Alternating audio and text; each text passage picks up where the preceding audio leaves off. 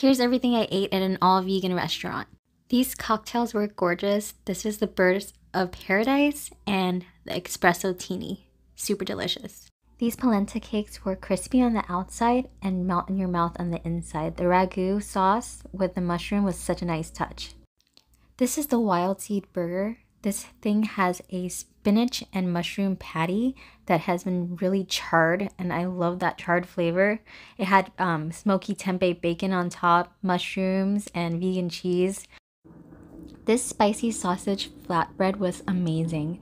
It had jackfruit sausage that tasted like real sausage. The crust was chewy and crispy at the same time.